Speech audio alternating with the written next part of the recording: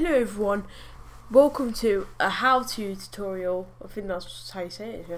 Anyway, today I want to teach you if you're having any bugs with starting games up, and this is the one what could fix Counter-Strike. I'd carry on watching this video because this might work. I think I found a fix. Right, so mine works obviously, but I know some people in the Steam forums say that it doesn't work. And well, the start struggling up, but I'm going to try and give you some tips on how it could work. We'll copy what I do. This is like my first how-to tutorial, so I don't know what I'm doing, but I think I found a good way. So if you copy what I do and it works, leave a nice comment, maybe drop subscribe, and yeah, let's carry on. So first, you want to go to Steam. Now it is a Counter-Strike game, right? Mine works, so I'll just prove that. Waterloo, huh? No, as you can see, mine works.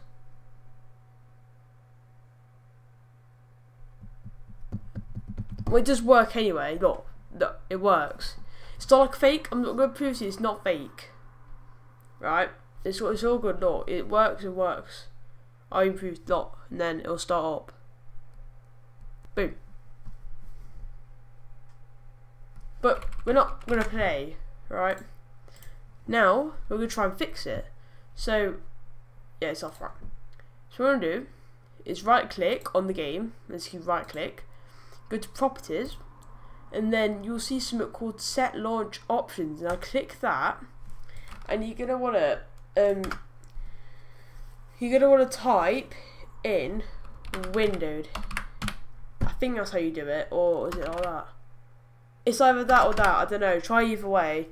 But sometimes full screen might actually do a bug, so you might want to do a window first because you might make your computer more easier. If you've got minimum system requirements, then you might have to. I don't know, it's just something weird about the computer. Just put in windowed and it could work, I don't know. But anyway, here's another, it's not just that one. I've got another trick up my sleeve. So go to Counter-Strike, right click, right click, go to properties, right, go to local files, browse local files, and then you can see the CSGO application, right, the actual one. You want to right click on that, properties, and you can see security. And now, if this ain't, so you want to copy what I do, so you want to click edit. And then you've got all of these, haven't you? So you want to tick all the boxes basically. You want to make sure all of them are ticked. Every single one. But wait, I know you can do that one, but every single one, make sure it's ticked. Or else this won't work. Because it's something to do with you, like, or it could be something to do with your security. So I'll try that. So look, as you can see, this one ain't all done, so I'll sort of click all that. Full control. Boom. Boom, and you can see all mine are done. So you want to apply and then go back, and yeah.